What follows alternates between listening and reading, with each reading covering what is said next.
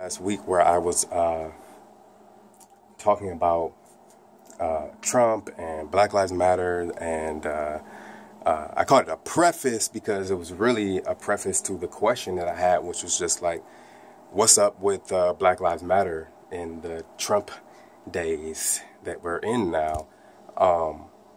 Because I haven't really heard much from them. And I mean, I've pretty much been engaged with the media the same way that I was before the election. And of course, it could be that we just haven't seen as many, more often than not, innocent black people being murdered by police, which would be great. Sadly, it's kind of hard for me to believe, but that would be great if that's the reason why, I haven't been seeing much related to Black Lives Matter in the media. Believe it or not, although I am black and I do know that racism is real, I do understand the unfortunate fact that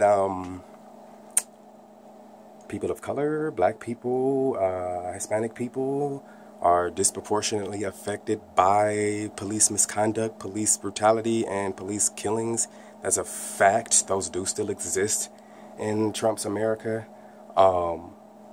I think some people kind of think that if you just recognize that fact and you support an effort to address that reality, that you're like a part of Black Lives Matter. It's like Black Lives Matter is this like huge organization,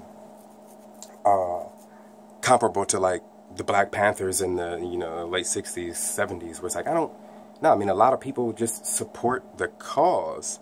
Believe it or not, a lot of people, black, white, and otherwise, I got a comment on my video like, why don't Black Lives Matter include whites, Asians, and Indians? And I'm like, because they're addressing an issue that disproportionately affects black people. I mean, that's like going to Mothers Against Drunk Driving and saying like, well, why aren't you trying to address the heroin epidemic? Why aren't you trying to address the prescription drug abuse epidemic?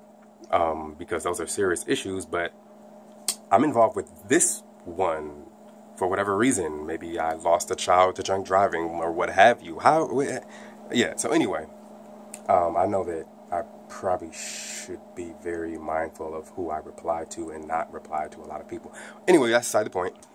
So yeah, I mean, this is in no way like an attack on them. Like, where y'all at? How come y'all not doing nothing? Not at all, because I don't know. I did a extremely brief, cursory, like Instagram search to see if they had anything, and I don't think I saw much on their official page. So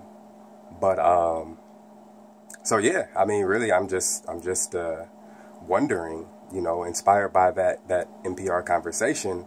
I'm just wondering what's been up with Black Lives Matter in the past few months, now that we are living under the Trump organization or disorganization. I find it hard to believe that stories related to Black Lives Matter are being repressed, because it's like, come on, we got YouTube, we got Facebook Live, social media, so I feel like we have more of a platform, and a democratic and more or less free to access platform. So yeah, I said all that just to basically say, what's up with Black Lives Matter these days?